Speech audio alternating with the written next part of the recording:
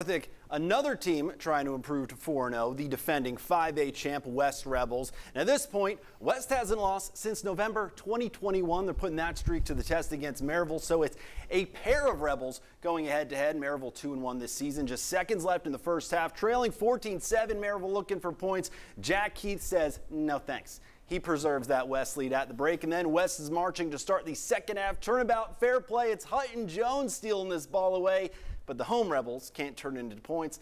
Next West possession, seeing that the ground game breeds success, and indeed it does. Devin Jamison picks up a big chunk of yardage here, and that sets up old reliable Marshawn Bowers. How many times have we heard his name early in this season? Bowers got power, Frank. Bowers got power, man. He steamrolls his way in, and West holds on. It's a 4-0 start and a 21-14 win over Maryville.